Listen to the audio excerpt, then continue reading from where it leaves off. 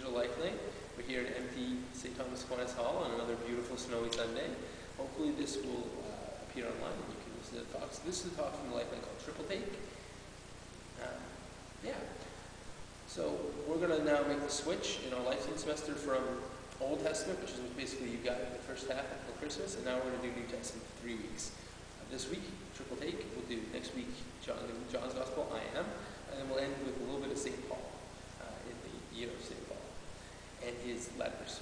So we're going to talk about the Gospels. Now, I was going to ask the teens here how many Gospels there are, but there are 4: Matthew, Mark, Luke, and John.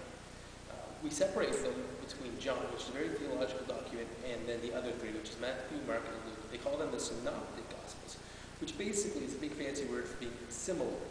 Now, the really cool thing about these is that they don't match up. They don't really match up perfectly. So there's some stories that are in Mark's Gospel that are in Matthew's, some that are in John or in Luke's that aren't in Mark's, and so on and so forth, all the way through.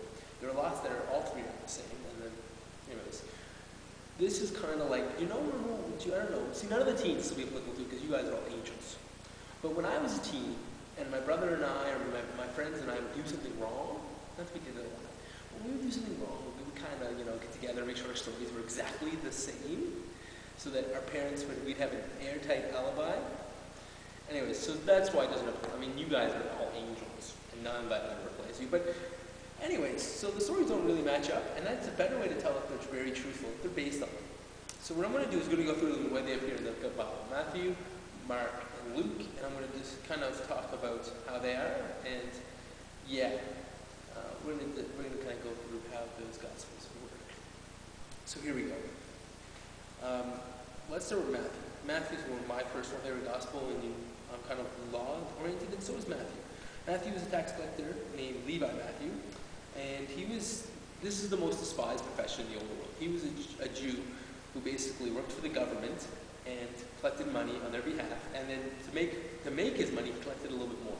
And some of the tax collectors can be really crooked and collect disgusting amounts of extra money. He was literally the lowest of the low. Matthew was called from his position in his tax collecting by Jesus, and he had what we call a transformational moment.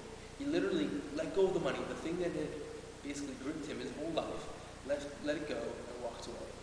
So much so to the point that he completely wiped himself clean of the money. Like, he was not the person in charge of the common purse for the apostles. That was Judas. So he didn't want to give away the money. He didn't want to have anything to do with money anymore.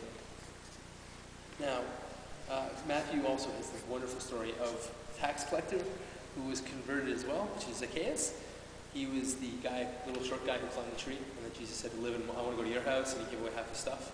So Matthew really liked conversion exponents. Now, he was a devout Jew, and so he followed the law. And his whole gospel was designed towards a Jewish audience, which was probably written somewhere between 5 and 30 years after Jesus' death. And it would make sense to be the first one that because it was mainly Jesus' original target audience was the Jews, and expanded from there. Whereas Matthew really tries to make the case that Jesus is the Messiah, which is very important to the Jewish culture, and makes the case for Christ. So Matthew, that's why the whole genealogy is in Matthew's gospel, and to prove that he is the thing that the Jews have been waiting for thousands and thousands of years. It also connects him back to the great biblical historical characters like Abraham and David. So that becomes really important to them.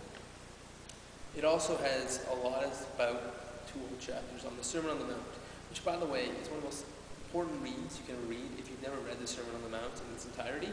Chapter 5, 6, and 7 of Matthew's Gospel takes about 15 minutes, and it's still relevant to us almost over 2,000 years later. Matthew's also the guy that has all those Old Testament references. And he spends a lot of time talking about the gift, the replacement of the New Covenant, which is, the New Covenant is Jesus himself, and available to all of us at the Last Supper, which we celebrate in the sacrament of the Eucharist. And he makes a case for Jews and for all Christians in chapter 28, the end of his gospel, that we are to go forth and make disciples of all nations, baptized in the name of the Father, Son, and the Holy Spirit. He's really saying that, yes, Jesus is the Messiah. He is the guy. But not only, now he isn't just saying he's the Jewish Messiah, he's saying that he's the Messiah for the world. And it is our responsibility as people who know the Old Testament to share this good news with the Gentiles and the people. So Matthew is that guy.